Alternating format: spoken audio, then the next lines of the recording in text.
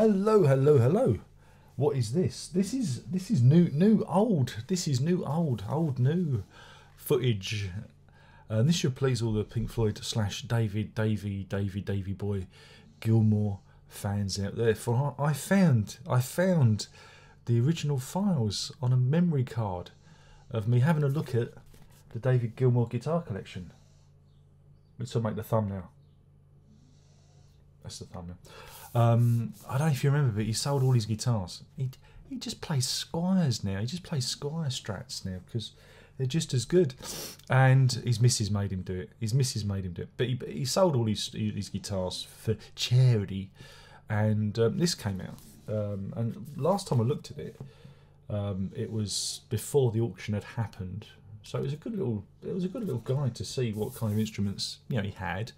And and what he was selling off, and it's rather nice. But I did an unboxing, look at. I don't know what you'd call it, but this is what's coming next. I'm gonna talk over it again, and it's something, isn't it? It's better than having a real job, I suppose. I've got another rejection. Rank organisation, and I offered to do 3 months for free. I don't think they even read my CV. But it doesn't matter, because we're here, we're doing this. So yeah, I found this on a memory card, I'm repurposing it.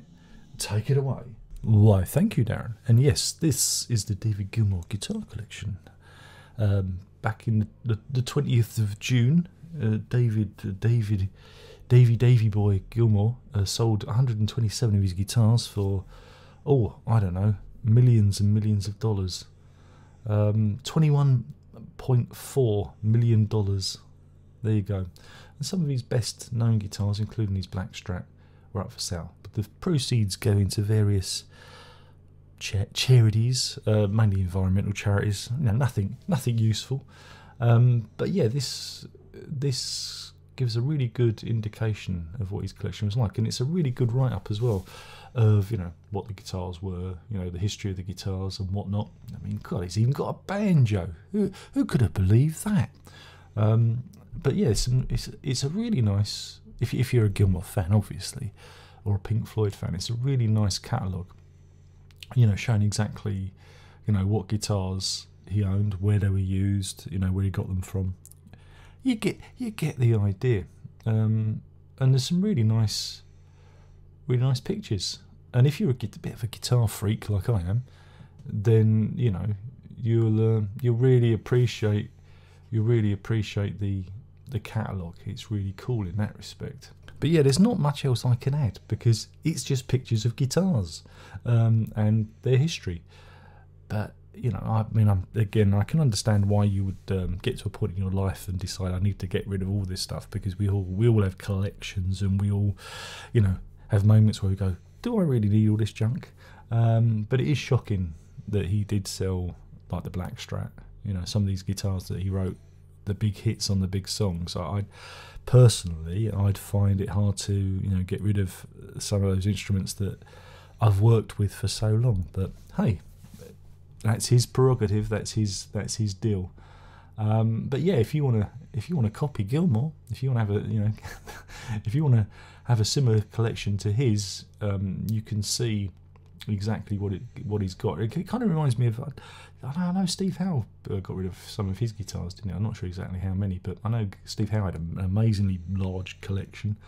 Wow, that is a young picture there of Mr. Gilmour. That must have been the 80s. But yeah, he certainly did own a lot of instruments. And it's kind of odd, really, because a lot of musicians have loaner instruments, especially when they're touring. They just have stuff that's loaned to them. So it takes a lot of dedication, takes a lot of guitar love to build up a collection of this size. And like I said, I think it was 127 instruments that were sold.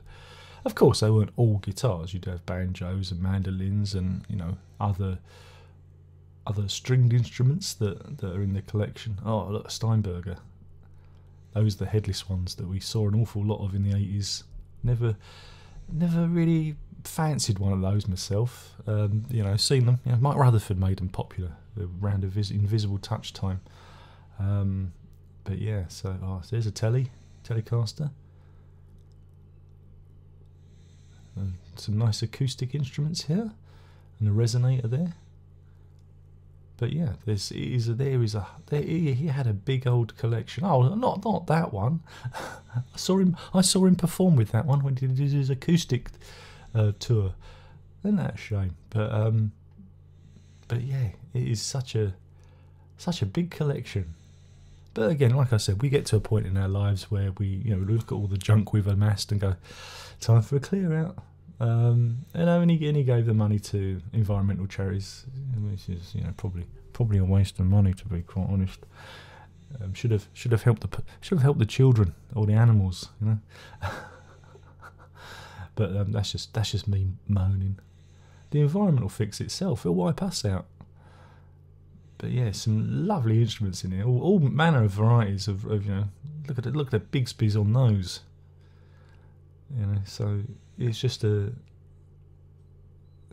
great collection. There's the black, and I think he had a few copies of it as well that looked the same. Yeah, so he always had a double, but I think that's the original. Yeah, look at that.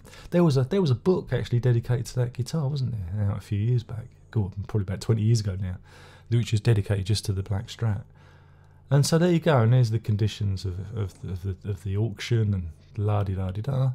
And there's a picture of Mr. Gilmour himself, and so there you go, that's the catalogue. I'll hand you back to that idiot. Well, thank you for watching. I hope you enjoyed that amazing, astounding video.